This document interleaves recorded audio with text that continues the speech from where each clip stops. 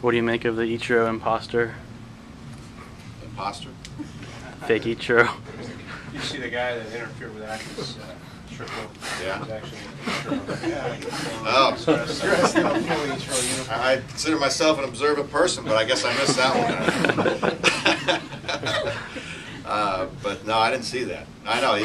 I know that the fans are getting on him pretty good because it looked like Seager was going to get, or excuse me, Dustin was going to get third base. But ultimately, I think that Dean himself, when the umpire, awarded third base, and that's a judgment call there. I think he would have been at third base, and that's what he thought too. So.